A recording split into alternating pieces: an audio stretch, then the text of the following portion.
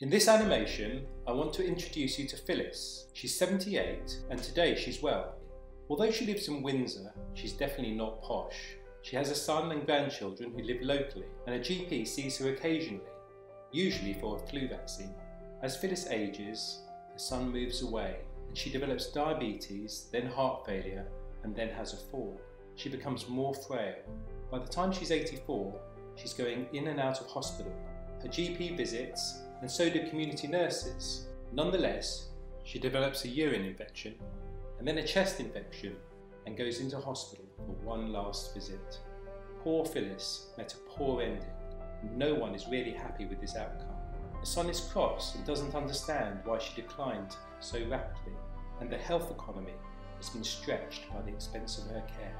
Here in the Frimley health and care system, through our STP, we are putting into place a unique, locally agreed new vision of care to cushion Phyllis as she moves through the inevitable stages of her decline.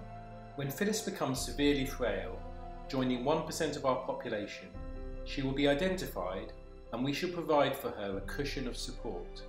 Her GP will remain the focal point of her medical care, and our integrated care hub will be there to support Phyllis and her GP, with the result that Phyllis's care is totally transformed from where it has been up to now.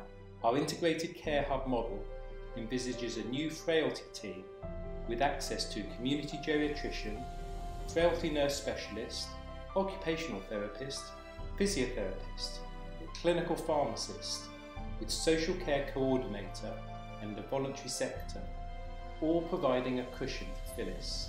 We will provide proactive care for Phyllis with a care plan, medication review, and help to avoid falling and promote safety in her home.